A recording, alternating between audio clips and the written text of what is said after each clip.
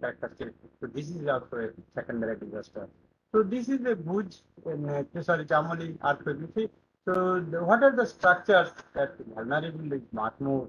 This vulnerable structure, it will be immediately fallen this fallen its walls.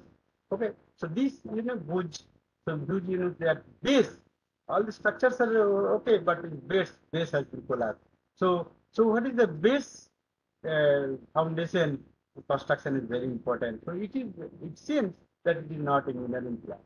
So in this, we see 2015 some photos of the Nepal. So these structures in hilly area, but how they have been constructed structure very thin wall and beam and column. So these structures have been also collapsed on the survey, and structures are very old. So we have to be think that if you are living in an earth-prone area and if you are not taking the retrofitting or whatever the structures are there that you did not do, not removing or demolizing. So that structure may be dangerous and that may be killed your family. So but this now from we have to come to our National Center for Seismology activity. Now you know that whenever the earthquakes occur in our Indian subcontinent, within 3 minutes or less than 5 minutes, we can give this earthquake information precisely where it is. So these are the seismic stations, about 150 seismic stations across our country, length and breadth of there. So these stations, whenever the earthquakes occur, this station is enough. But if these earthquakes are occurred in remote area, very small magnitude one. So our purpose is that very small, less than 2.5 magnitude also can record, and that recording we can communicate with our stakeholders like different government agencies or some state disaster management teams on this basis. So this is Northeast India, so 20 telemetric stations are there. So whenever an earthquake occurs, so these information immediately come to the Delhi, our central headquarters, and there we have a robust systems are there, state of the art softwares and there. So that earthquake information, that waveforms are come, and automatic system we can able to record and able to find out the earthquake parameters. And that earthquake parameter immediately we have to disseminate to the user agency. So these we have it is coming automatically, but for sometimes we have to be also checked manually because we have a duty officer. Also, we have the expert, geology, geophysics. So by experience, we can also sometimes say that maybe some magnitude, minute differences, or some latitude longitude, some minute differences found. So we have to be ready, and then we have to give this information. So these are the earthquakes. So these after continuous monitoring system, it is a real time we are near to real time we are getting this. So whenever an earthquake occurs, suppose in this earthquake occurred in Sikkim area. So if this magnitude that center is the highest intensity, and then it is the epicenter as you go away from it, it is decreasing. So this area we can say which are the area is the most vulnerable, so that the state government or rehabilitation work may start on that particular area, and they have to find out what are the problems for that area. They have to take the photograph, or they have to find out what are the disasters, what are the damage scenario that let's say they have to try to find out. So they have some systems, line departments with them, and they have some CPW, different medical teams and all that things. They have to be try to do mock level study. And we have also the app. This app is very important. I may request or ask to all of you that you may install this Bookamp app so that whenever you go to mobile, you can find out that that earthquake occurred. You will find what the area, what the magnitude, what is the. So this type of information in your pocket, you immediately can understand this. Okay. So this is the just system recording system and data dissemination system we have. So this type of information we have in the National Center for Seismology Listening Station. And so this is the earthquakes occurring. So magnitude, so this yellow and green means time. Red is mean very recent. And then so this is about 1 month within this. So within this that we have to give the date year, month, and then time, magnitude, what are the magnitude of the earthquake, and what the location. So these are in continuous process, and this earthquake information are given in this our website. You will need to go and find this. So now, earthquake resilience, risk resilience structures and seismic microunits is very important because you know that many foundation failure, many so that engineers they try to construct the structure. How to construct? We cannot blame to others. So they need a base ground motion that is not with them. So we are scientists and engineers. If we focus, if we work closely with each other, then I think there may be some solution or some problem, whatever the thing that may be reduced. Okay, so that soil response study is very important. That we have the seismology stability, probabilistic seismic hazard map generation is very important. Geotechnical, geophysical investigation. So these are the is a big topic. So this type of work also we are doing, and we have done for seismic from city Delhi. And choose a map scale. Map scale is very important. That what scale you are able to do. Suppose building is a seismic zone 4, but when we are going for finite domain for seismic hazard analysis, so we are finding that no, it has been further divided into some small pockets of equal intensity or ground motion or ground acceleration there. So we have need to macro donation, then micro donation, then eco donation, whatever the themes we have to be incorporate and give this information for the urbanization planning for future development so that everything will be that. If there suppose there is a rain is there, we have a very good rooftop, so we have no problem about the rain. So similarly, if earthquake occur, no problem if your structure is really earthquake resistant. And we also think that whatever the structure we have to construct that depend upon the building design philosophy. So that which magnitude we have to construct our structure. So we should not go for the higher magnitude like 7 or 8 magnitude. We have not go below. So most frequent moderate magnitude like 5 to 5. So that magnitude may be occurred anytime. And we also know that longevity of the structure is maybe 100 years. So maybe 100 years recurrence period earthquake may not occur that places. So we have to focus on that moderate magnitude earthquake so that your structure may be constructed so that your structure should not be collapsed that way. So based on that, we have to be. So now you know that recently few structures also collapsed without any earthquake. So these are the new construction, somewhere old construction, somewhere construction activity is being sound side by and then next buildings is collapsing. So this type of phenomena happen in many places in Delhi. Reported many places like Gurgaon and some Karalbagh and some other places. So why these are there? This because you know that what are the structures are old. First of all, you have to know the structures are old, and that structures, whatever the existing, and then try to their just building above also there. So what is the base? Base is very weak. So these are the very important things we have to be known. And so you know this is the Satyanikatan area. Two people are killed. So unfortunately, people are killed on that places. So how the National Disaster Response Force are working in that places. So by seeing, if you see the actuality, so it feels that you will make some planning that you have to think, yes, you need to reconstruct your structure or strengthen our structures for planning. So this is another Gurgaon places, Paradisco, some new story building, but collapse some part of this.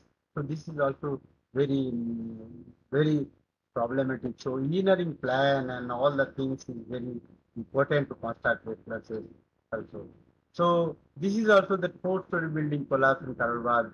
So seeing this situation, you see that I mean, like it seems like a major earthquake, big earthquake occurred, but there is no earthquake. But these buildings have been collapsed.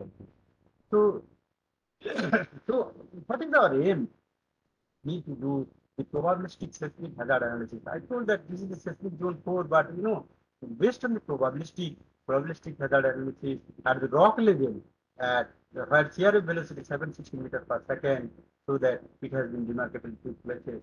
So these 500 kilometers surrounding whatever the earthquake forces, faults are taken, and then probabilistic based myself and my student has been generated recently, and this has been given for publication to the pure and applied. So these are the as per the return period of the earthquake. So return period 100 years, then 225, then 500, and then 200, 2,475, and then we have to 5,000. Sorry, then 1,000, and then 5,000, and then it has been going to be that the 0.5 per 50 years means 10,000. So what is the purpose? Suppose we have to construct for the nuclear power plant. So we have to go for this type of ground motion. So we have to be find out that this type of ground motion should be in this spaces. So rate is maximum, and then this. So this different return period means as the return period of the earthquake increase means block or impending earthquake. So if it is for a long duration, long time after it occurs, so you have to think that your probabilistic peak ground acceleration may be more for that area. So these, suppose you are going to construct your residential, normal residential structure, you have to go lesser return period. And if you are subcritical structures, monuments, some like different structures like high-rise buildings, skyscraper buildings, so you have to be for higher return periods, or some nuclear plant, or some hydroelectricity or power plant, so there you have to do potential. So probabilistic map of the this is very important. This is very important. And then what are the soil layers? These we have to investigate by the geotechnical and geophysical method. And then safe software is available. So these include ground motion if you take, and safe ground motion, safe software, and then you have to incorporate all the layer parameters, horizontal layers, and then we find some output. So that type of study we have done for PhD. So this is the holistic seismic microdonation method that we have to be earthquake catalogs as we need, and then you have to be that how the geological and geotechnical information you are taking from that drilling, and then soil sample and laboratory analysis, shear modulus, strain, shear velocity, and all these parameters. So this is easy to say, but when you go for doing some practical field and all the things, and it is a tedious job. And so, yeah, and then integrating all this information, you get a thematic map. So thematic maps, it means hazard map, like shear velocity, how changing, liquefaction potential. So as there is no liquefaction occurred in India, maybe we are this further. But if like mega earthquake, this type of earthquake, and liquefaction occurs, so we have to be think, oh, this is the for liquefaction. So we have not focused on liquefaction study. So we should not. So we have to be focused on all the other parameters, liquefaction, geotechnical, site classification, peak ground application, predominant frequency, geology, geomorphology, microdonation map, and then land use and building topology and all that things you have to be prepared. And if this type of information give to the linear architectures, they can build your environment in a topology. So these are the steps of the seismic microdonation. So these are the steps. Means first you go for the what are the seismically vulnerable. So that's seismically how it will give you a map. So then you have to geotechnical investigation, and then soil information, and then you have to go for the step by step map generation for the different layer parameters. So now you know the soil amplification that I already told that in the plate thick soils are there, and whenever an earthquake in Himalayan belt or some Nepal, so long duration trap that seismic motion in our Indian plane. And even in Calcutta, it has been just a lot of damages to occur. So ground fissure, sometimes water come out, liquefaction phenomena, sometimes damage of the structure. So all those structures are same construction, materials are same, but buildings, you see, this structure construction is same, but it is rock. So there is nothing happened. So here you see, seismic propagating, there is no non-linear behavior take place, rock. So shear strain is not changing. But here it is non-linear, but when it is coming to the soil surface, strain changing. So strain changing, volume changing means your structure foundation become weaker and then pull up the structure. So these characteristics we have to find out what are the soil thickness, what are the shear velocity, and what are the peak ground acceleration on the surface, how whether this soil needs to be removed or not, what type of structure you are trying to construct. So these are very important for this. So this is the example of our Delhi area. So hazard index map, after integrating all the things, means detection, peak ground acceleration, and then CRA velocity, geological, geomorphological, peak ground, peak frequency, peak amplitude, all the things. So all the things we integrate, and then we find out the hazard index map, means low hazard 0.2, and then moderate, and then high and very high. So when you construct for the high hazard zone, we have to be cautious about it. So we have to be think over that what type of structure we have to construct, and what ground motion needs to be taken for that area. So similarly, many seismic microdiscussion has been done so far by the Ministry of Earth Sciences. Okay, so this is the Jabalpur area. First 1997 Jabalpur after occurred, and then fault tracing has been taken, and they have identified which area is much more vulnerable to low hazard, high hazard. So this is the first seismic microdiscussion brought out by Department of Science and Technology. On that time, India Meteorological Department was under GST, and this type of work has been done, and seismology work has been done in the time. So after that, that some extra modal support given to the other organizations, and manual has been prepared for seismic recognition, and then many cities, because we cannot do alone to all this work. So many research organizations, this external support, Government of India, Minister of Earth, Minister of Earth are given, and they are trying to find out that other index map for that cities. So a particular manual, particular guidelines has been given, and based on that guideline, they are following all the things, and they are these things are monitoring properly by advisory committee, and this advisory committee has been set up by Minister of Earth Sciences, and they are just checking routinely, and they are finding whether if there is a modification that they are going to modify, or it may be considered as a requirement. So similarly, that seismic microdiscussion of Sikkim, this has been done 2007, and 2011 some aspects of in places, but some later on it has been some revision has been taken place, because the Sikkim is a hilly area. So hilly area, you cannot predict properly that the what could be the microdiscussion for that, because hilly area some structure may be collapsed due to the landsliding and that places. So that is also very important. So revision of this is also important once the case studies we have.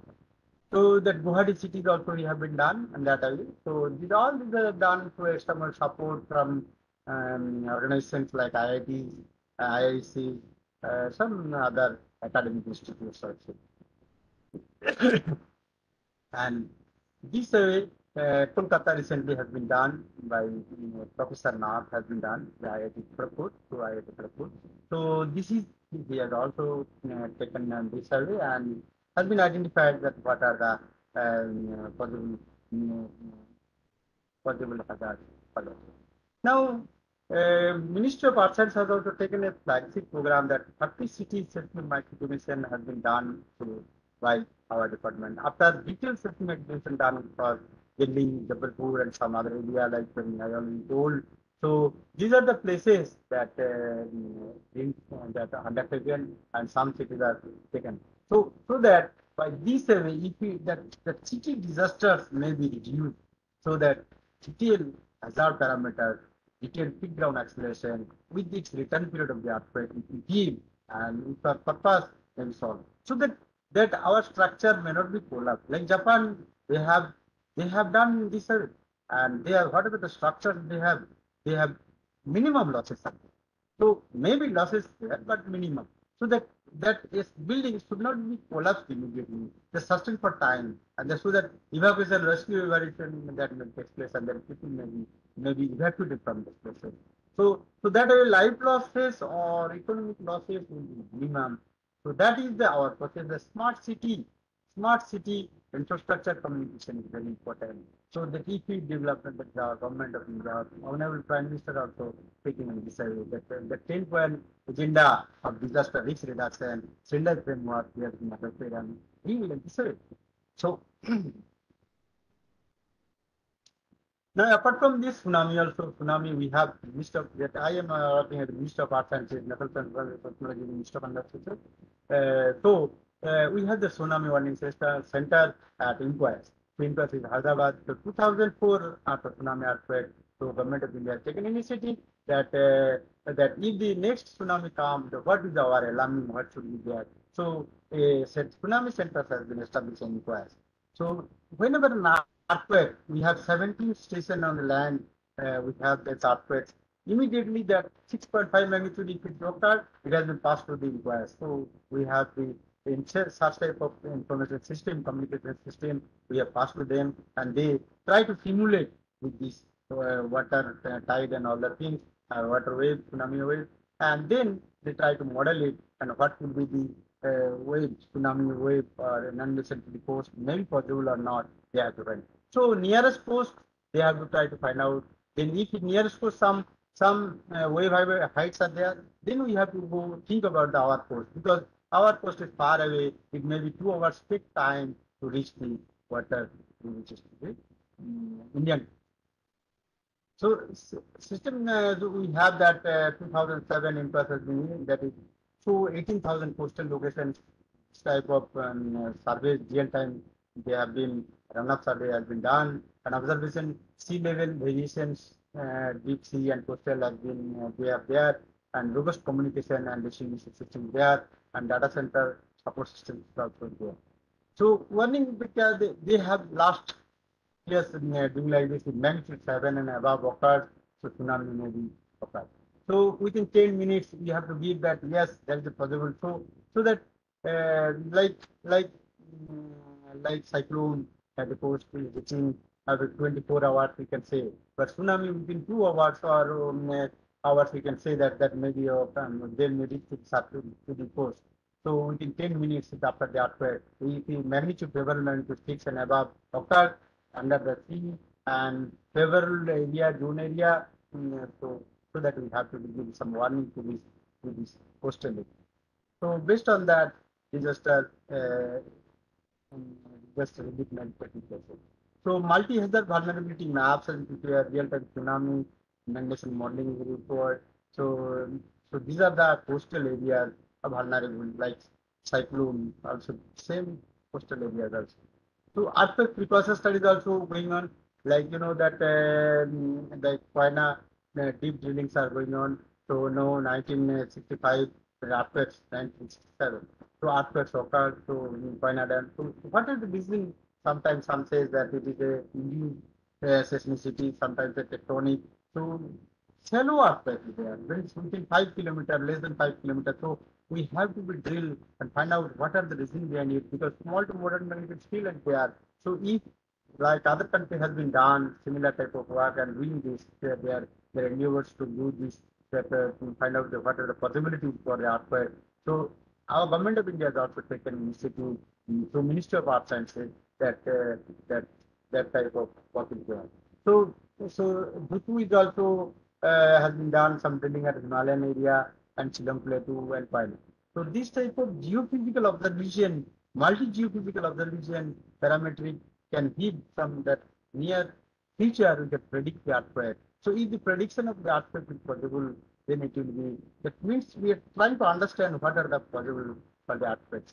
So monitoring of various earthquake precautions, very important, that seismicity pattern. So some particular area, seismicity patterns, what are there? So is there seismicity or suddenly drop or impending earthquakes are there? So seismicity pattern you have very important, gap theory is there. So crustal deformation systems also is there, and gravity anomaly, and then electrical resistivity surface changes or electromagnetic perturbations are there, water level changes. So water level fluctuation sometimes takes place before the earthquake, and geohydrological changes, so hydrological parameters, okay, hydrochemical parameters like radon gases, or some other ammonia, or some different gases, sometimes helium, sometimes that is find out in the water content.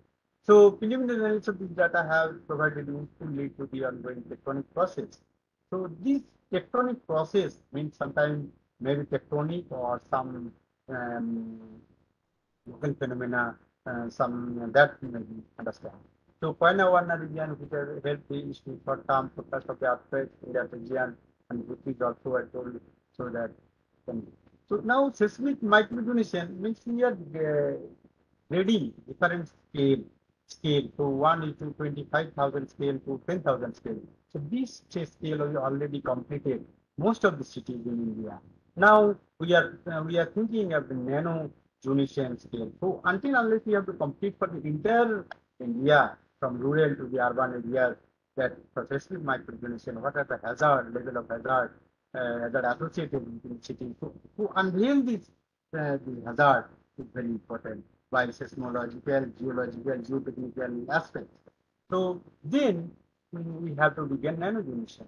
Nanodonation means 10,000 to 5,000. So this means taluka level or some rural village level we have to go in this way. Then picodonation 1 is to 1,000 scale. So scale means very important. Means in the map and through ground condition. So if we want to go for village level, so we have to go for seismic femtodonation. So this type of femtodonation means 1 to 1,500 scale. So that is our goal, but it takes long time. So until unless all the institutes, all the academy have become close up and to work with this, it is difficult to because it is challenging. We cannot wait for this also because after it will be not wait when it will come. So we have to do. So disaster management, so the two things: disaster, pre-disaster, post-disaster. So disaster one happen, what you do? So that I am also giving time presentation in the Indian tabletop exercise in Indian earthquake Indian response system. So most of the states are just giving some idea that if the earthquakes occur, so what the next state they have to be put in place, like in Himachal Pradesh and Srinagar, to even Haryana and some Uttarakhand. So most of the states, Northeast India, Tripura, and Arunachal Pradesh. So these states I have already completed, and this has been done to the National Disaster Management Authority. So they have a team, and they are going for mock drilling, and then they are saying that if this earthquake occurs immediately, so what is your plan? What is your thinking? How to you the response for that? So you have to be think that you sometimes you walkie talkie and talking with maybe work, but your communication failure. So what is your aim? What your objective?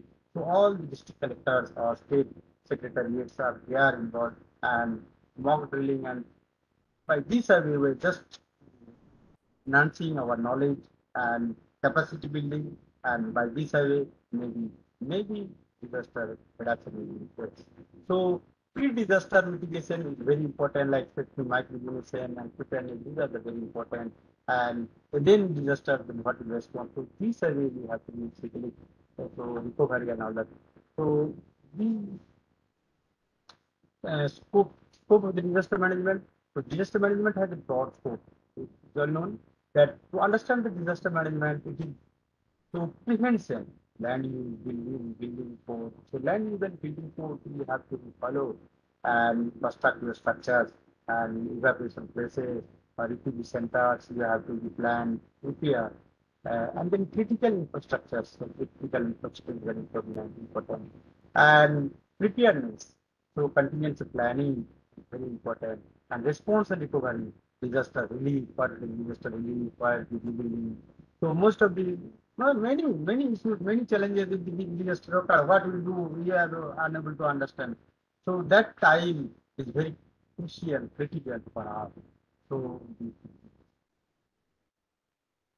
so so we need to work on that way that tabletop exercise, very important tabletop exercise. So as an output Indian response system, mock drills, and some preparedness for the line department. So that should be this should be active when there's any earthquakes that disaster occurs in that state or state government. So state secretary or disaster state disaster management that will be involved in this. And then detailed seismic zoning map preparation is very important because if your seismic zoning map and prepared structure is strengthened, then damages will be less. So damage is less means you will be not panic on that time also for your response. So then early earthquake warning system. Early earthquake warning system is very far advanced thing. Means if earthquake, distant earthquake like Himalaya occurred and then urban city in Delhi, so how can you give some warning? Warning means so time is very important. So P and S minus time is P and S time is important for that places. But you have to be think that what type of warning can give.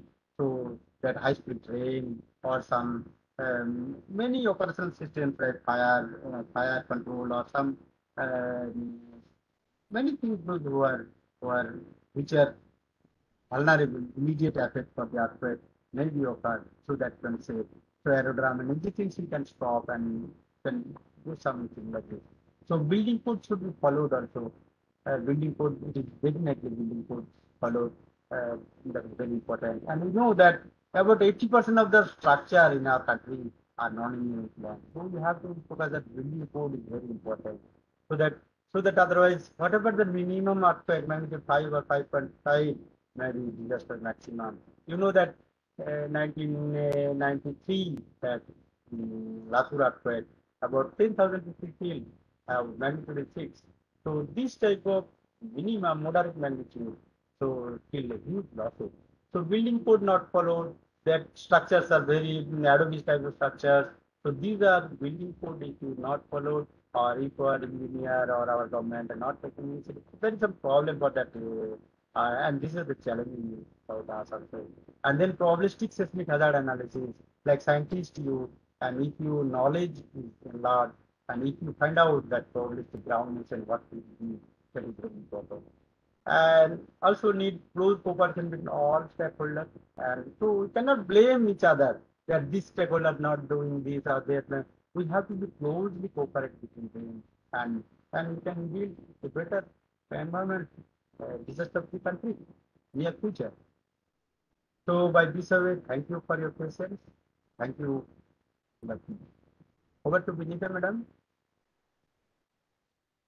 Thank you so much, sir. That was a wonderful presentation on the topic. There are certain queries that are raised by the participants. Uh, the first query is from Kunal Joshi. He's asking that what are the types of earthquake predicting models and how much are they significant? Sorry. What are the different types of earthquake predicting models and Hmm. how much are they significant? As per scientific concern, we are unable to predict the earthquake, but earthquake precautions are there. Okay, so precautions means before the earthquake, if some phenomena like questions, seismic gap theory, so you have to be think which area you are. So each in that area you have to be detailed multi-geophysical parameters observation you need to do. Because one example, 1975, China, they able to say that they predict the earthquake, and Haicheng earthquake they can predict. And next year, 1976, they failed this, and about more than 1 lakh people have killed. So prediction is easy to say, but as you know that our earthquake observation is very recent, that 1960 onwards, the instrumental period, and earthquake recurrence period is more than 100 years or 500 years. So we are unable to characterize the earthquake. So we are trying to understand now this earthquakes phenomena, and then time will may come that we can predict, or our next generation can predict the earthquake. So it is very difficult at this moment. It is a challenging job also to predict the earthquake. Okay, so another question is that is there an explosion catalog available just like earthquake catalog?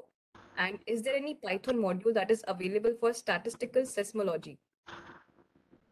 Yes, yes. Statistical seismology means you have a catalog, earthquake catalog, what are the magnitude, what are the date and time event of the earthquakes occurred. So as so far, India Meteorological Department, 1505 onwards earthquakes catalogs are available. So even now in the website also, if you give the earthquake date, time, event, and that to them, you will find when you can download that data. And Earthquake statistics means Gutenberg Richter relations are there. So you have to plot the number of magnitudes and the number of earthquakes and the magnitude with respect to the particular area. Then you find a particular area, a particular pattern. So that is the statistical pattern that it gives that seismic parameters. A, B value, log n is equal to A minus B1. So this type of Richter, Gutenberg Richter has been generated, and and that is very important also for probabilistic seismic hazard analysis or so many hazard analysis. So so that way you can find out some statistical analysis and catalog. After catalog, you can prepare for your interested area to do better refinement of seismic hazard. Like you can take from USGS, okay, United States Geological Surveys, or So yes, sir. USGS, sir. yes, Kumar. Yes. USGS. So many websites are there, Mhm. EMSC or some ISC, Mm. Yes, sir. Seismological Center, and then Japan Meteorological Agency. So if you integrate all this data and magnitude, you have to be homogeneous, make it homogeneous, because sometimes some has been calculated in local magnitude, moment magnitude, surface magnitude, body magnitude. So you have to be homogeneous, make it homogeneous, so that it may Right. be in a single magnitude scale, and then you find a uniform catalog for that area. So you can do your country, you can do your interstate area like Delhi area or some northeast area, where you are interested, or for Kutch area or some South India, Peninsular area, whatever. But depending upon earthquake availability, earthquake magnitude availability. Because seismic network station earlier, it has been just increased just 2000 onwards. Okay. So India Meteorological Department earlier, then National Center for Meteorology, so increasing, strengthening. So as much denser network will become, smaller magnitude you can catch. So that we will not miss any magnitude earthquake. But earlier it has been missed because that that purpose was not fulfilled. Okay. So another question is from Suman Kumar Jha. He's asking that what will Bihar has to plan as a state for disaster risk reduction? Yes. Bihar actually state disaster. They have already Bihar State Disaster Management Authority is there, and they are also doing some seismological network system. Some I depend what the area of local pockets earthquakes are occurring. But this way, it is not possible to solve holistic matter until unless we have to be doing detailed work. So seismic migration, I told you, because Bihar is not only hazard from earthquake, but the flood is very important. Because you know, in rainy season now, July, August, again, Kosi rivers and now that flood will be there. And it is much more vulnerable than earthquake also. Because most of the people are flood victim for that. So these type of hazards are Bihar is very common. So earthquake is one of them, but like cities, Patna and all that things, seismic microinformation we are doing. So this seismic microinformation data and map preparation, so the future plan of this city may be improved for the hazard point of view. So by this way we can do this, but it is not a. I told you that you cannot do alone this work. We need a holistic matter and maybe scientists, engineers, and architecture come together and have to be understand that, and you have to be make better hazard map for that. So one last question is so one last question is there. The question is that are synthetic accelerogram and artificial accelerogram same? And what is the best way to eliminate aftershocks automatically? Hmm. Aftershock elimination you cannot do because the artificial and synthetic, whatever you are saying, synthetic seismogram you can generate by only green functions are there. So this is the advanced study. Green function means so small magnitude earthquakes occur in particular places, and then its subsurface layers are there, velocity models you have known, and then it is convolution in take places and recording as in the seismogram. So it is a small one. Now this small one, how to increase for the same source and size? Okay, now increasing the magnitude. So what could be the that amplitude as well as duration will be increased. So this is the model actually synthetic can generate and by this way you cannot eliminate the aftershocks. But aftershocks activity, when you are plotting that aftershock main shocks and then some aftershock particular area, so that aftershocks will follow the main shocks. So it will follow for 2 to 3 months for that area. So we have to be removed for that. Okay, thank you so much, sir. That was very well explained. And now we'll move on to the next technical session. The next technical session will be taken by Dr. Reena Kumari. She's an assistant professor from School of Environment and Sustainable Development, CUG Gandhinagar. The topic that she will be speaking about is on drought disaster, challenges and mitigation. Um, as far as the brief is concerned, she's completed a PhD from JNU New Delhi in 2011, and her main area of research is isotope hydrology and microwave remote sensing. Also published 6 book chapters and 40 research articles in international journals. She has also been awarded with DST Fast Track Young Scientist Program, and she has also completed 4 research projects with various national and international funding agencies like DST, SERB, and SEC NASA collaboration, NISAR mission. I would request all the participants to raise as many queries as possible. That will be taken after this technical session. Over to you, ma'am.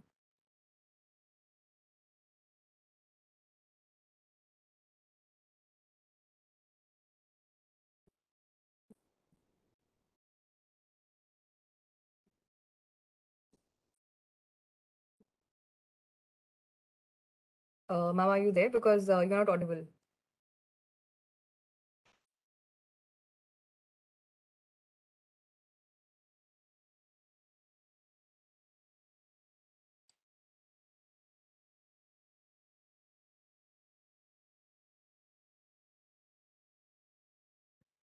There seems to be some technical issue.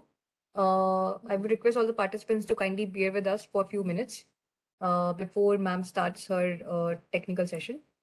And in the meanwhile, I will also like to inform all the participants that after this technical session, there'll be a valedictory session that will be taken by the Vice Chancellor of the CUG Gandhinagar University. Yes, ma'am, you're audible now. I'm audible. Are you able to see my presentation?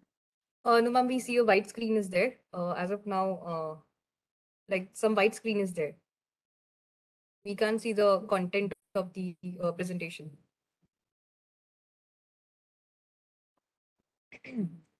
1 minute, please. Yes, ma'am.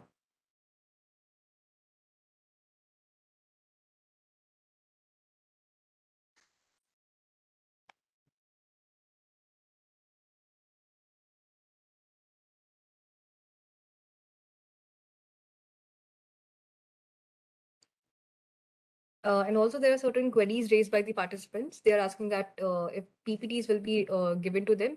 Yes, they will be given post collection from the resource persons.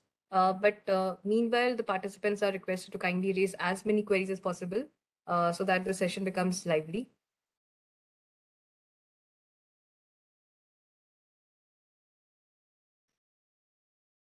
and interactive.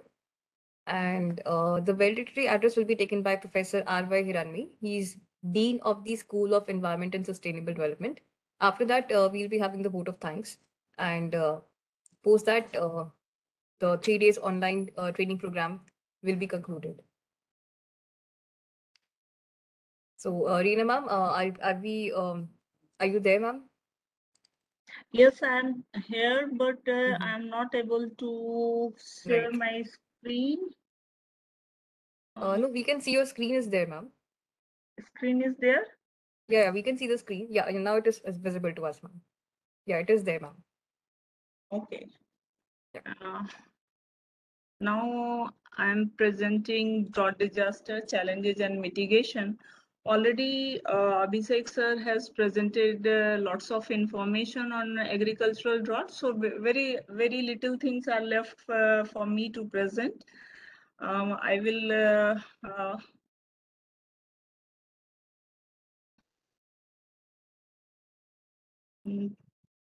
are you able to see? Yes, ma'am. So basically, this is uh, one of the biggest disaster of the 21st century. It threatens the global food security, causing environmental, societal, and economic problems. And it ranks first in the degree of severity, length of the event, total area, extent, and social effect compared to the other hazards.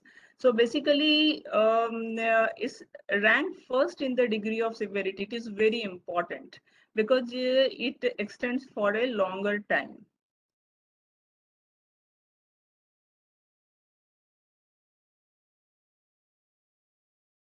Next is I'm showing the global drought risk map. You can see that how the drought is affecting the Southeast Asia. You can see along with the India, a large part of the Southeast Asia is basically getting affected by the drought. Next. Uh, I want to say that in the Southeast Asia, like India, is Pakistan, Nepal, Bangladesh, Bhutan, and they are facing the detrimental drought, which is affecting the water availability, agricultural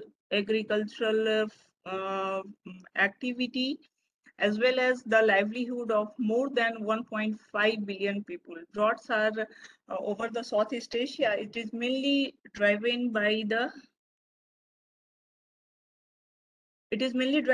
failure of the summer monsoon, which is a lifeline for the millions of peoples in this region, and it basically provides the 80% of the annual rainfall. So the drought in the Southeast Asia is basically due to the failure of the summer monsoon. Also, year-to-year variability of the summer monsoon is basically we are linking with the large scale atmospheric and oceanic variability, and most notably it is due to the El Nino southern oscillation INSO as well as the sea surface temperature impact. So basically these are the factors which is affecting the precipitation, and which in turn is affecting the drought in the Southeast Asia.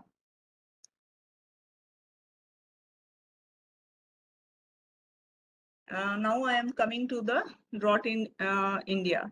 So basically we know that India is a predominantly an agrarian country. So more than 70% of the population is dependent on agriculture. And due to the vagaries of the rainfall, 68% of the net sown area is basically drought prone. Out of which 68% drought prone area, 50% is severe in the nature. So basically, it is affecting a large part of the India frequency. And you can see in this map the frequency of drought in India from 1871 to 1999. You can see that how the large part of the western India, is affected by the frequency of the drought. So basically, it is one of the most feared natural calamities in India, which is affecting the food production as well as economy of the India. It is basically leading to the crop failure, cattle starvation, fodder shortage, as well as the employment. So it is affecting the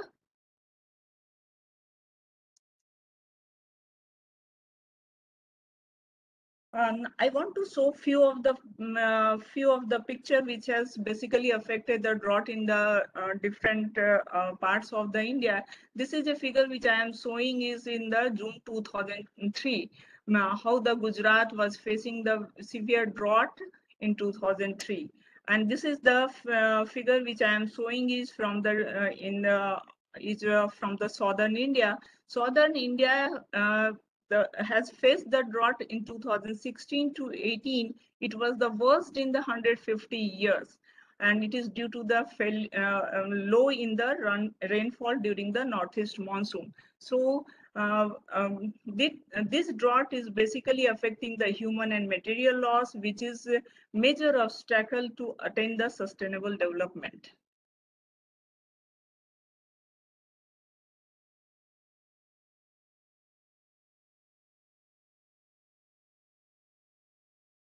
And the drought scenario, basically India has a long history of the drought. From 1871 to 2002, India has witnessed 22 droughts. out of which the 5 of them was very severe. The drought risk associated with, in India is basically it's a recurrent feature. And I have talked to you about the severe drought. In the drought, which has taken place in 1917 and 1918, it has basically dried up the river Jhelum in Kashmir. So we can see the how much severity the drought is causing. Millions of the peoples have died in famines in India in the 19th to 20th century. I am facing problem in changing the slide.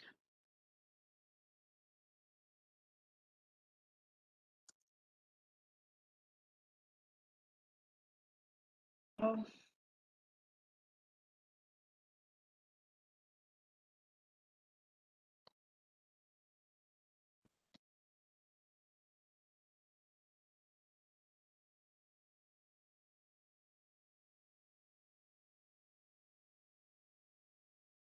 So basically, now I am coming to the definition. There are the various definitions which has been given by the various organizations, like the World Meteorological Organization, which defines the drought is a sustained extended deficiency in the precipitation, whereas the UN Convention to Combat Drought and Desertification defines that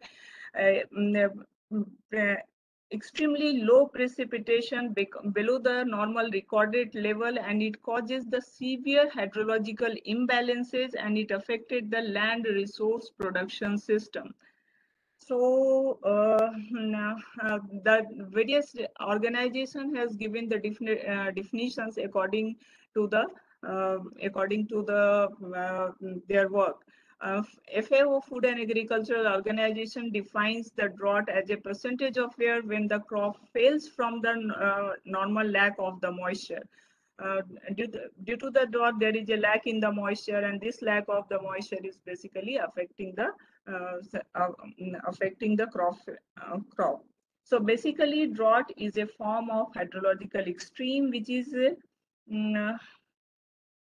usually characterized by deficiency of water in the various component of hydrological cycle. It results in the anomaly in the precipitation and temperature, and it extended over a region causes a lack of the moisture, runoff, and the groundwater. Due to its slow development, it is also known as the creeping disaster.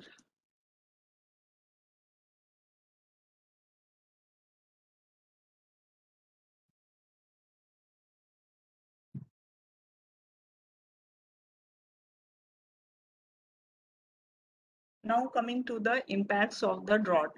Drought has a very serious impacts on health, agriculture, economy, energy, as well as the environment. And most importantly, it accelerates the mass migration. 55 million people has basically affected by the drought every year. They are and water scarcity has impacted 40% of the world population. The approximately 700 million peoples are at risk, and which may be by the drought of the which will take place till 2030. And these drought characteristics are very difficult to measure because of its onset, its termination, its intensity, as well as the areal extent, till what extent it will go, and what will be the intensity of the drought. So drought characteristics are very difficult to measure.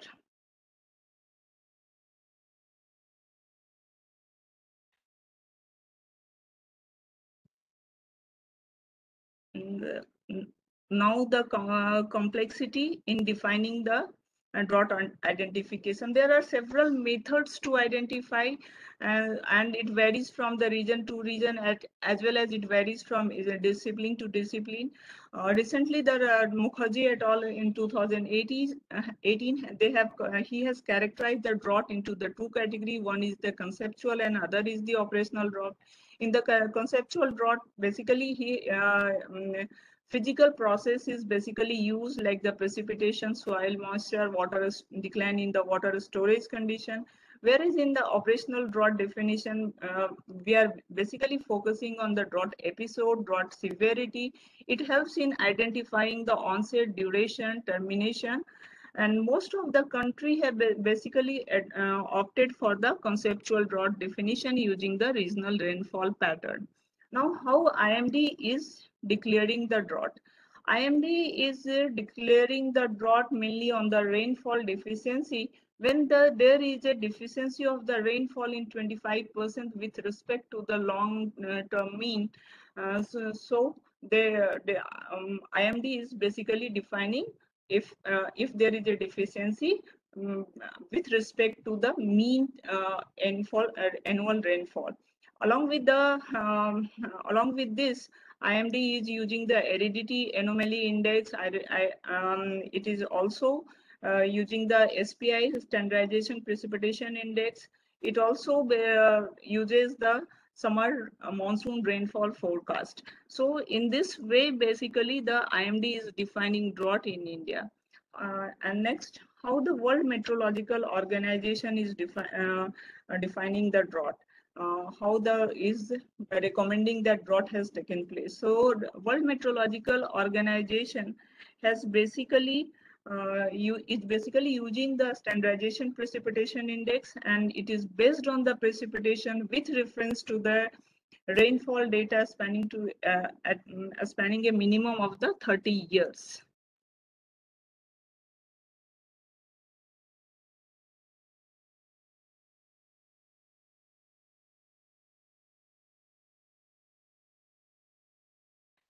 Now I am coming to the drought. How many types of the drought? There are the 4 categories of the drought.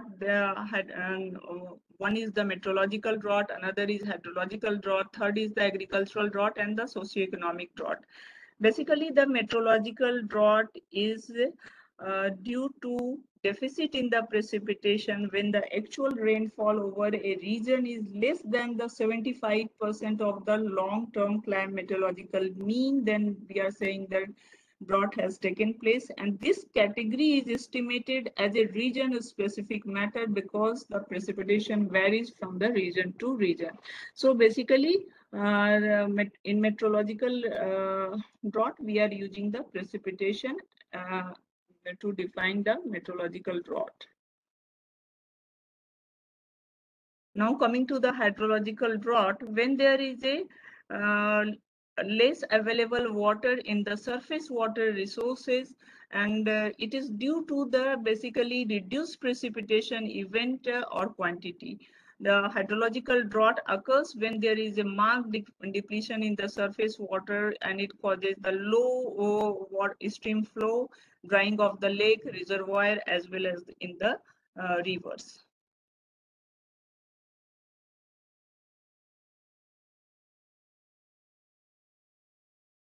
Third one is the agricultural drought. The deficiency of water from either meteorological and hydrological sources ultimately reduces the irrigation water for the crop production.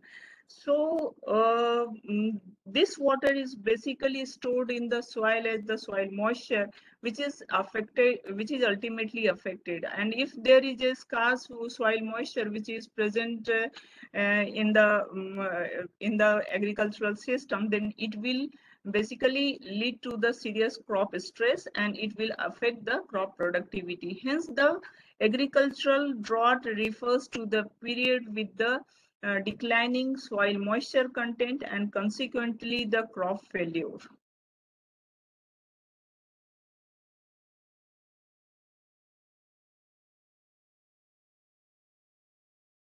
Now, the fourth one is the socioeconomic drought. Socioeconomic drought occurs when the water supply from the regional water resource system cannot meet the water demand. In this, basically, when the demand for the economic good exceeds the supply as a result of the weather-related shortfall, then there is a socio-economic drought take place. So we can say that drought basically starts with the deficit in the precipitation, which leads to the meteorological drought. It is converted into the hydrological drought, as well as the same time it is converted into the agricultural drought. So hydrological drought are very important because it directly influences the water supply system, which may lead to the reduced agricultural productivity. And this translation of the deficit from the meteorological drought to the hydrological drought is known as the drought propagation. And this drought propagation time is very important because it helps the water manager that how they can solve the condition. And both climate and catchment characteristic is playing a very vital role in the propagation of the hydrometeorological drought to the hydrological drought.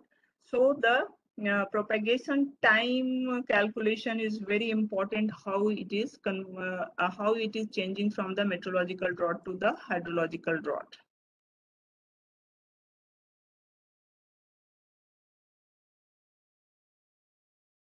The natural climate, how it is affecting the drought, that if there is a deficiency in the precipitation in amount, intensity, as well as timing, then there will be the reduced infiltration, and reduced infiltration will ultimately affect the groundwater recharge. At the same time, if there is a high temperature, high wind velocity, high relative humidity, and greater sunshine, so it will increase the increased evapotranspiration, and which will this is ultimately leading to the meteorological drought. If there is a meteorological drought, then there will be the less in the soil water deficiency. This soil water deficiency will affect the plant water stress, reduced biomass, and it will lead to the agricultural drought. We know that excess water from the root zone, when it is going into the aquifer, it is leading to the recharge. So if there is a less in the surface water deficiency, there will be the reduced stream flow, inflow to the reservoir, lakes, and ponds.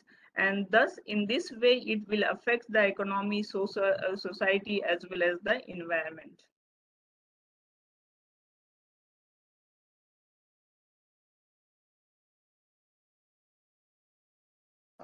What are the regions which is taking place in the Indian subcontinent? So, increased air temperature as well as the weakening of the summer monsoon, it is resulting into the severe and intense drought. Mishra et al.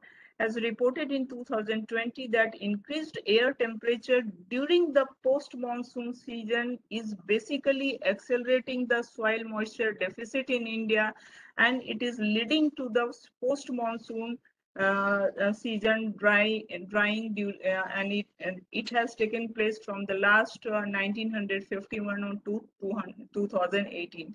So along with the natural factors, the anthropogenic warming is also significantly contributing to the recent drought because it is affecting the different region.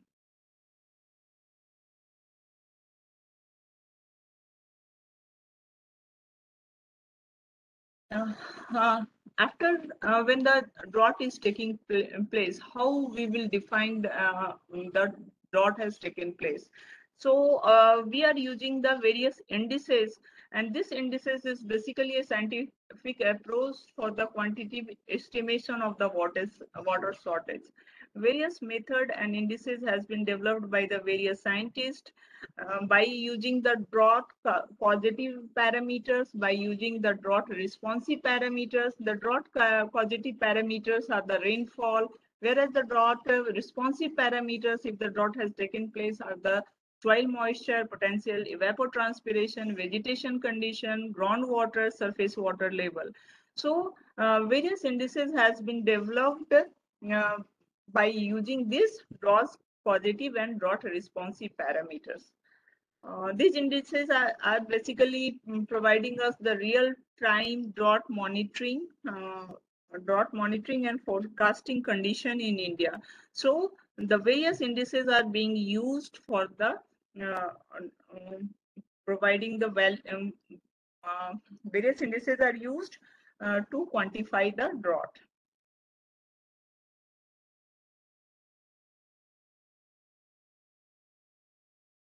meteorological drought, and it basically gives the drought degree. It considers the degree of dryness, duration of the dry period, as well as the atmospheric condition. And there are the various indices which are basically used for defining the meteorological drought.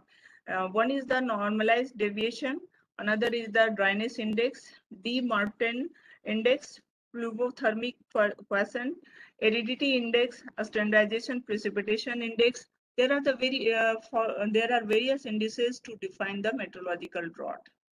And I am not going in details how this indices is being calculated. Now I am coming to the hydrological drought. This index consider those period of the time when both the natural as well as the managed water system fails to provide enough water to meet the human and environmental demands. So there will be the natural it is due to the natural shortfall in the precipitation or due to the stream flow. There are three indices which basically defines the hydrological drought, and the water budget method, surface water in supply index method, and reclamation drought index method. There are the three indices through which we are basically defining the drought. Now, role of the remote sensing and geoinformatics in the application system for the drought monitoring and assessment. Due to its accurate, efficient, and reliable information on drought hazard, which especially due to its spatial as well as the temporal coordinates and its attribute to which is very important to communicate the potential risk as well as the vulnerable part. Remote sensing and GIS has been widely used for the defining its spatial and temporal coordinates. A number of satellite is basically used for weather forecasting, earth observation monitoring, as well as the assessment. And these are the various satellite system which is being used for the prediction, vegetation cover monitoring, early warning system, drought information monitoring, drought management for the drought management purposes. And along with the satellite, the GIS is basically providing a wider application for merging the cartography, statistical analysis, and database technology. So basically, remote sensing and GIS is giving a very good platform for this type of the disaster risk management.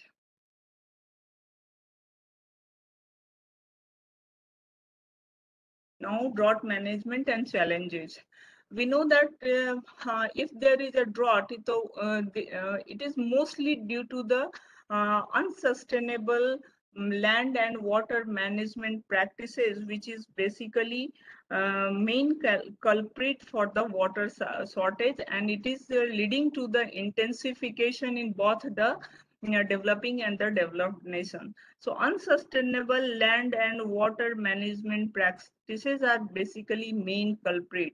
So the goal of risk management is to promote the adoption of preventive as well as, or you can say that risk reducing mechanism. And this strategy will mitigate the impact of the future drought events and thereby reducing the society vulnerability of the society. And this can be done by the how you have prepared, you have adopted the different mitigation measure, and for this we need the early warning system. So how the government is using this how the government is using that drought has taken places. So basically the different agencies are working on this. So first they are identifying the risk of vulnerability, which basically extends with the period of the water shortage. And we need to understand the temporal and spatial variation of the hazard. And this basically requires the comprehensive drought early warning system. And this drought early warning system will help to reduce the serious consequence of the drought. And this early warning system is basically incorporate all the variables it incorporates the climatic variables, soil and water supply variables, and this is basically collecting all the data, and it is giving information to the government, and the nodal agency basically coordinates the information and analyze it prior to taking the declaration of the drought warnings. So next is how we will prepare and how we will manage our drought. In the drought management, the 4 steps are basically 4 steps are involved. How you are drought preparedness, drought mitigation, drought response, and drought recovery. In drought preparedness, basically we are establishing policies and specific plans before the drought is taking place. And in a next step, we are preparing the people, we are enhancing our institutional and coping capacity. And the third is to forecast or warn about the approaching danger. We are forecasting to our people that this is going to take place, and this is going to be the situation. So it is very important how you are preparing your population to about a particular danger. So establishing the policies in a specific plan and preparing your people and enhancing the institutional and coping capacity is very important for any kind of the disaster preparation.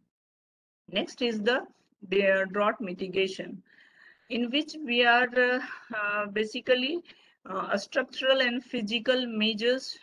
We are strengthening our structural and physical measures. Like if there is a drought in that particular time, which type of the crop we will use, how many dams will be prepared so that we can store the water before the drought has taken place, and all the engineering projects, as well as the non-structural measure. Both structural and non-structural measure will be taken to limit the adverse impact of the drought. In a non-structural measure, policy awareness, knowledge development, public commitment is very important.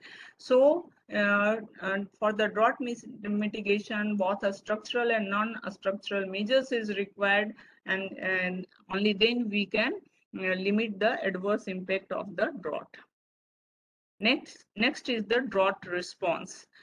Effort such as when the drought has taken place, how you are providing assistance to your population. It is very important to meet the life preservation as well as the basic subsistence need for those people who has affected.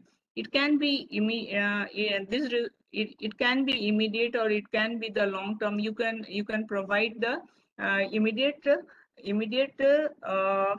help to them, or it can be the even after the disaster has taken place, you are providing help to your population for few more months to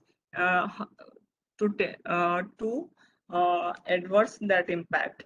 And next is the drought recovery. In the drought recovery, decision and action taken after a drought with a view to restoring and improving the pre-drought living condition. Once the drought has taken place, after the drought has gone, how we will restore our living condition which was earlier than drought has taken place. So basically, we are taking the various decisions to facilitate the necessary adjustment to reduce the drought risk. So drought preparation, drought mitigation, drought restoration, and drought recovery, these are the very important for the drought risk management. The next is the relief measure what the Government of India is providing. A state government in India has, in different state government, the Government of India, state government has made a manual, relief manual or code with the prescribed role. What the each department will do when the drought will take place. So they have given the codes and that this particular department will do this for during the natural disaster. Then there is a calamity relief fund which has been set up in each state according to recommendation of the 11th Finance Commission. Calamity relief fund was set up. And then there is a National Calamity Contingency Fund, which is created by the central government, is also providing fund to the state government. So we can see that how the Government of India is providing the funds to the different states to combat the disaster. And the institutional framework which has been established by the Government of India. So the drought management group, it is under the chairmanship of the Cabinet Secretary to coordinate the efforts to deal with the droughts in the various states. There is another, the National Disaster Management Cell, which monitor the drought situation in different states as well as the resource availability. And the third is the National Center for the Calamity Management. It is the under the Ministry of Agriculture. It basically monitors the all types of the calamity and make recommendations. Now I'm taking a case study how the remote sensing and GIS can help to monitor the drought dynamics for a longer time. This is a study which is basically done in the Aravalli region, where the both the ground and remote sensing data has been used by the authors. The work has been done by the C. Bhuya et al. And you can see this is the Aravalli region. You know that Aravalli region is basically the temperature is precipitation is varying. So according in 2003 there was a severe drought there. So basically the authors has used the remote sensing and GIS for the drought dynamics. They have used the SPI index, SWI index, and VHI index. So SPI index is standardization precipitation index, and then the water index, and then is the vegetation health index has been used by the to classify about the situation there. So you can see they have basically done for a long-term data analysis for both the pre-monsoon and monsoon season. So you can see the how the agricultural the meteorological drought has affected the hydrological drought, and which in turn has affected the vegetation health condition. So by using the remote sensing and GIS, you can very nicely measure the drought dynamics, and it will help you in the assessment of what are the drought areas, and then you can basically respond to the management in that particular part. So in my conclusion, I'm just there are very little conclusion that the time series map of different drought thematic maps it revealed that good correlation among the meteorological, hydrological, and vegetative droughts, and therefore the speed of the drought development, drought duration, and as well as its identification, classification, and the total dynamics can be monitored by using the remote sensing and GIS, and it will help you in the mitigation. Thank you.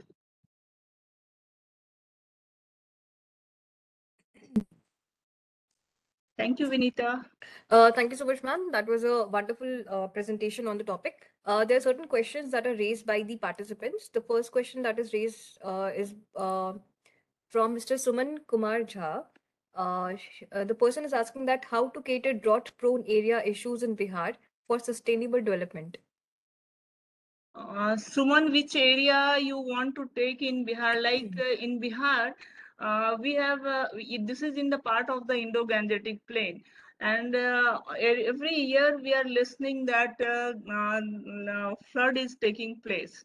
So I don't know what the Bihar government has taken, but in every state we have the disaster management cell, and not only the flood, they are taking care of the droughts. So I think from last so many years, I'm just listening that Kosi is flooding and the Ganga is flooding and there is a flood.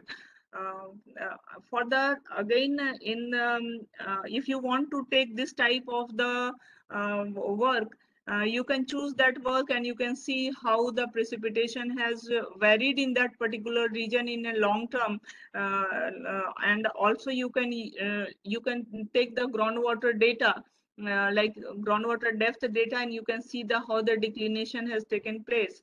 And you can also take the various satellite indices, vegetation health indices, to monitor how they have changed over a long period. And the time series analysis is very important. Particularly right now, I cannot tell you that what the government of Bihar has done, but of course, this can be used at all the places if you want to go for the drought dynamics. You have to use all the thematic maps to classify at which region the drought is taking place Thank you. according to the classification map. Okay, thank you so much, ma'am. The another question is asked by Mr. Kunal Joshi. He's asking that what is a change in drought condition in the last 3 to 4 decades in India? Last 3 to 4 decades, of course, India is we are seeing that precipitation is changing. Like I just now I have to shown you in the slide 2016 and 2018. The southern India is suffering the drought due to the change in the post-monsoon season, uh, moisture content, and it is due to the less in the northeast monsoon rainfall. The northeast monsoon rainfall is decreasing in the southern India, which we were knowing that southern India was getting the sufficient monsoon post-monsoon rainfall. Now this rainfall is decreasing, which is ultimately converted into the soil dryness, and it is affecting the crop and as well as the vegetation health condition. Right, ma'am. Another question is asked by Kalika Mohapatra. She's asking that what is the methodology that is followed by the government of India for declaration of drought, and what are the mechanism for drought response recovery plans that are available in the country? Drought recovery plan, I have told you the different agencies are involved to give the relief measure if there is a drought, and what are the plan and how they are declaring the drought. You have seen that if there is a change in the precipitation, 25% change in the precipitation from the normal mean precipitation, they are basically defining the drought. And again in the for the drought we are basically integrating all the factors like precipitation, the change in the soil moisture condition, as well as the change in the water table there, as well as change in the vegetation health condition there. So these are basically used and it is the agricultural department is doing all this to declare the drought, and IMD is helping in this. Ma'am, she's also asking that what are the risk reduction mechanism that will help in minimizing the risk of drought in India? How to minimize the risk of drought, basically. How to minimize the risk of drought? Basically, um, uh, when the drought has taken place, and you have to basically at that particular kind you have to go for the different types of the crops. The earlier which were drought resistant crop you can use, and government of India is trying to basically like right now in the Maharashtra region, lots of parts is suffering from the drought every year. So Government of India is basically trying to give the water facility there through the various sources. So in this way, the Government of India is trying to help them. Thank you so much, ma'am. Thank you. These questions were very well explained. Now we will move on to the last session, which is the valedictory session. The valedictory address will be given by Professor R.Y. Hiranmai. She is the Dean of School of Environment and Sustainable Development. Uh, as far as ma'am is concerned, she has obtained her PhD in Life Sciences from University of Avinash Lingam, University for Women, Coimbatore, and she's also been working as a quality control in pharmaceutical industry. She started her career as assistant professor at Karpagam University, Coimbatore, followed by teaching and research at School of Natural Resource Management and Environmental Sciences, Haranmaya University, Ethiopia, and she came back to India as assistant professor at Avinashalingam University for Women, Coimbatore. During her career, she also visited different countries for attending and presenting research papers at conferences and congress. During the career, she's has been actively involved in research through guidance, projects, and presentations and publications in the field of bioremediation, to vermi technology and organic farming to improve soil and crop quality. She has also been giving more emphasis to the research related to soil quality, solid waste management through bioconversion and organic farming. Sustainable practices of waste management and organic farming for soil fertility and crop production is a thrust area of research for ma'am. She also served as the administrative responsibility of presiding officer, ICC Central University of Gujarat, Gandhinagar, Gujarat in India. She has also been actively involved in NSS, EBSB, and academic and extracurricular activities as far as the university is concerned. She's also organized many national conferences and symposia and international conferences, workshops, and webinars. I would like to invite ma'am for the valediction address. Thank you, Ms. Vinita. Thank you, ma'am. And first of all, congratulating you and your team, and also all the participants who have actively participated. It's an initiative we know that's going nationwide and generating knowledge about the hazards, or we can say risks, and also the management strategies that we can adapt.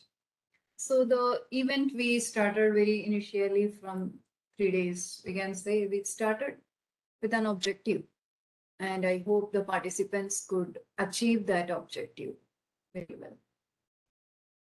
So we had various speakers, eminent speakers from various fields and various states of India, working in different fields of their expertise on. So they have shared all their views, also their experiences, and the knowledge that is available to the community. We can thank both the patrons, Sri Taj Hassan, as well as Professor Ramashankar Dubey sir, who is Vice Chancellor of Central University of Gujarat, and all the speakers, and a special note for Ms. Vinita, who is guiding and also, we can say, the charioteer of this whole event. So starting with our technical session 1, we started with Dr. Abhishek Chakraborty, who is the scientist engineer. We discussed on the satellites-based assessment of agricultural drought. So we discussed on drought and its occurrence and various types of droughts that we face every year across the globe, and how the drought is affecting the individual lives, and how we can come across and manage these situations. As we discuss about the resilience or the mitigation, here again we have to think of those. The other discussion was by Dr. Dhruv Sen, who is Professor of Geology from University of Lucknow. He discussed on the climate change effects on heat waves in Indian cities. So he talked about various dimensions the climate change is covering, the evolution of Earth. We can say that the life or the biodiversity, how it's getting evolved and how it's affected and how it's managing, and going through the equilibrium of various environmental systems. And specifically, he discussed the definition and causes of heat waves and the future action plans that are required. That's of most significance. Then we had Dr. Harjeet Kaur, who discussed upon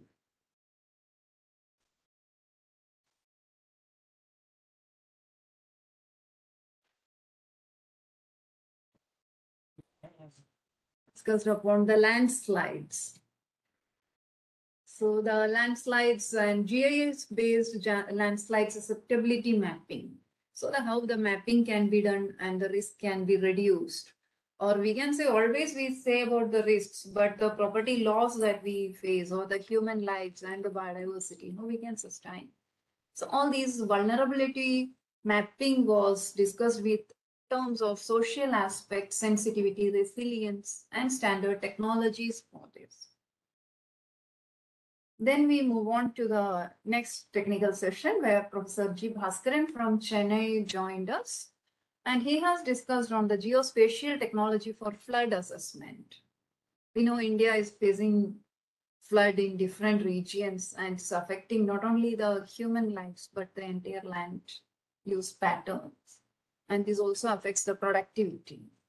Then we had Dr. Kakoli Banerjee, who is from Central University of Odisha, who discussed on cyclones. We know the most prone state of cyclones is Odisha in India. It had a very good mangrove system that was helping, but the human activities or the anthropogenic system, how it have affected those barrier belts and how it's affecting the livelihoods. Then we had Ajit Batham, who discussed on different disaster management and preparedness. That's the most important factor that we need to attend, how we can be prepared for an emergency conditions. And on the third technical session, we had Dr. Himanshu Shekhar Mandal, who is scientist from NCS MOES. He also has discussed on the earthquake, disaster, risk mitigation, and preparedness implication on smart community infrastructure. So here he discussed about the components of earthquake and specifically of Indian system, and also how the tracing and recording can be done. And this will give the earthquake risk resilient structures and micro-zonation of Indian cities. So most of the hilly zones of India which is getting affected can be managed or reduced, the risk at least. And finally, we had Dr. Rina Kumari from Central University of Gujarat, who is also a convener of this program or the coordinator. She has explained about the various drought aspect or the drought disaster that is occurring. And we know that the climate change, environment, anthropogenic activity, and the drought, these are all related factors and how it's affecting the framework of India. So we also have to think about what could be the policy and plans, mitigation strategies that we can adapt, operations and communications, how the information technology can help us, and also the administration. So we know that the government of India is helping through various schemes. And that's why we have these event that's being managed through the NIDM throughout India, so that the awareness can be created and the risks and also the risks can be reduced and preparedness can be increased. So I hope all those participants are well benefited from this, and we can pass it on to the more community or the society and prepare for a better future.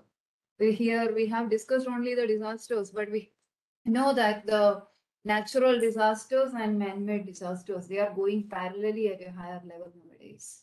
So we need the not only the technology, but the mindset of people, how we can manage it to reduce the deforestation pattern or the construction need to be monitored. So with all these, I think the online training of 3 days was very productive and useful for all the participants. And best wishes to all the participants who have joined, and a note of acknowledgement to all the speakers and eminent participants we were here, and also the coordinators. Both the coordinators are highly appreciated in this. both Ms. Vinita Kumari, who is a young professional from NIDM, and Dr. Reena Kumari from Central University of Gujarat. So best wishes and thank you all. Thank you so much, ma'am. Thank you for the valedictory address. Now we will conclude the event. Before I continue with the vote of thanks, there are certain queries of the participants that I would like to clarify. The participants, after the completion of the course, are requested to kindly submit the feedback form, and the attendances will be automatically uploaded. Post that, they will be able to download the certificates. The only criteria that will be followed in this case is that 60% of the minimum attendance criteria has to be completed. If in case that is not completed or fulfilled, the certificates will not be generated for those particular participants. So now we would like to move on to the vote of thanks. Um, I would like to thank and extend my gratitude to our esteemed panelists for the valuable views on the topic. And thank you to Hiranbai ma'am. It was a wonderful valedictory address from you. I would also like to thank the Executive Director, NIDM, and Head GMR Division for the support and guidance for the conduct of this 3 days online training program. And I would also like to thank all the participants present without whom this event would not have been possible. And last but not the least, I would like to thank the GMR division, Dr. Harjeet Kaur, Hari, Ajit, Jay, and Sri Haldar sir, along with the IT support team of Shobhit and Balaji. Thank you so much. Let us conclude the event. Thank you so much. Thank you, Vinita, for nice communication with the attendees as well as the nice conduction of the program. Thank you so much that NIDM has given this opportunity to CUG to conduct this program. Hope we will meet in the future again. Surely, ma'am. Thank Sure. you. Thank you so much. Thank you, ma'am. Thank you. Bye. Bye.